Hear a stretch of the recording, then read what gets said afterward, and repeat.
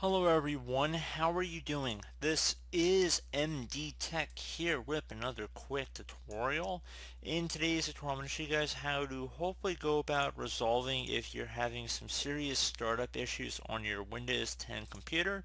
So whether you are experiencing a lot of black screens, boot loops, or it just seems to be infinite loading, and then perhaps you're greeted by a blue screen of all things. I'm going to show you guys how to hopefully resolve those issues as well as just general startup repair, could not repair your PC, errors along those lines as well. So the first thing we're going to do is kind of get everybody on the same page here. So if you're able to boot into the automatic repair utility, more power to you. That's kind of where we're going in this video. However, if you're unable to do that, and or there are some options that we're going to be going through this video that might be a little more challenging to actually do through the built-in Windows utility, you might want to consider booting your computer from a DVD or USB flash drive that has Windows 10 installed on it. So this would be called the Media Creation Utility, and it is provided for free through Microsoft's website. So you want to go ahead and make sure you download that just so you can kind of boot outside of the Windows environment, and that's what we're going to do in today's tutorial. Because even though it might look like the same built-in Windows troubleshooting that you might be greeted with startup repair and everything, this is going to be a little bit higher level in my opinion. So it's out of the Windows operating system and might be able to help repair some files that are broken within Windows. So I've already burned it to a DVD and we're going to be booting our computer from it. I will have a link in the description to the video to the media creation utility as well as the utility itself. So just so you guys can go ahead and download that without too much of a hassle directly through Microsoft's website. So now we're going to be booting from the DVD, your motherboard. Your individual computer settings might be different. To get in the boot menu, some manufacturers have it the escape key or F2, F8, F12, could be anything in between, to be honest with you, and I'm referring to function keys on the top of your keyboard. So just keep that in mind. I tap the escape key in my case, but you might have to tap a different key more than likely as well because there are several function keys. So in the boot menu here, I'm going to use my arrow keys to scroll down to my CD-ROM drive, and I'm going to hit enter.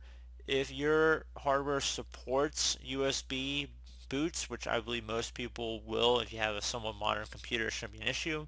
So just go ahead and download it to that. Just keep in mind it needs to be greater than 8 gigabytes. So you have to press any key to begin booting from the DVD. So that's what we are doing right now.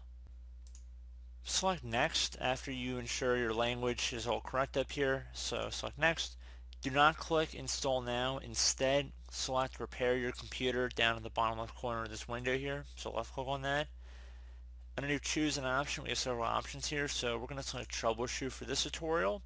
Now we have several different options we can go through here, so I'm just going to give a brief overview of the ones that I personally would suggest exploring first. So the first one would be startup repair, so find and fix problems to prevent Windows from loading. So go ahead and select that. Go select the target operating system here, and that would actually begin the startup repair. So it's going to begin diagnosing our computer, so we're just going to let this run here for a couple minutes.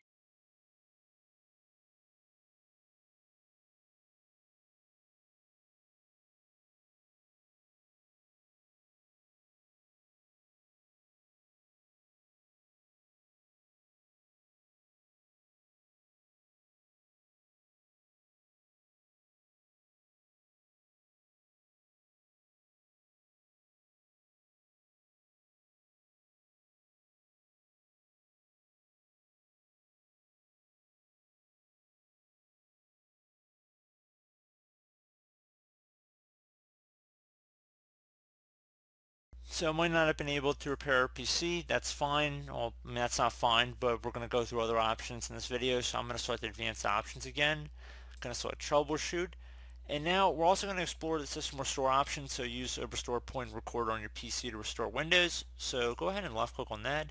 We're going to select the target operating system here. So System Restore can help find and fix problems that might be making your computer run slowly or stop responding. System Restore does not affect any of your documents, pictures, or other personal data. Recently installed programs and drivers might be uninstalled. Go ahead and left click on Next. Now if you have any restore points saved on your computer, I would suggest selecting the most recently created one and then select Next, and then you're just going to go ahead and actually restore your computer back to this date. I found much success in doing this before with the system restore method, so I would highly implore you guys to go and try that and see if that works. If it doesn't, go boot right back into the utility that I have in the description of the video. Just rewatch part of the video if you want to go back to how we did that.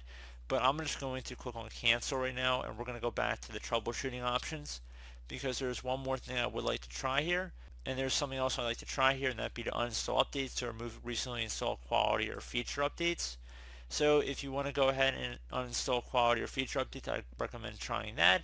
I don't really want to go through that in this tutorial. Everything's pretty automated in this process, so you can try uninstalling a latest feature updates, or basically rolling back to the latest build of Windows, and different quality updates as well. So they seem to differentiate these two in this version of this utility. They've added and removed stuff from these advanced options over the years, so it doesn't really surprise me that they've changed it a little bit. And then finally, we're going to explore command prompts. Use the command prompt for advanced troubleshooting. This is where we're going to get a little bit more into it, and that's what we're going to select now. I feel like we've covered several potential fixes already in this video, so I do hope that one of the methods I showed was able to resolve your problem. If not, I think this is like method 4 or 5 here. We're going to go ahead and jump into hopefully resolving it with another method. Okay, so now that we're in the command prompt here, you want to go ahead and just type in chkdsk space /F, and then another space /R, and then you want to type in your drive letter after you've done another space after the R. So whatever drive letter Windows is installed on, you want to just follow that up right here. So I'm just going to do a capital C because that's where Windows is installed on, followed by a colon. Please swap out this C with another letter if you know Windows is installed on another drive letter. However, even if you try C and it's not the drive letter, it just would give you back an error. So just go ahead and just type it in again until you find the drive letter that Windows is installed on. Hit enter on your keyboard. So this will take a little bit of time to run here, so just please be patient. So now that you've done that, you can close out of here. If you are still having problems, you can try running another command as well. So we go back in here. Try running the sfc space /scannow command. Hit enter on your keyboard.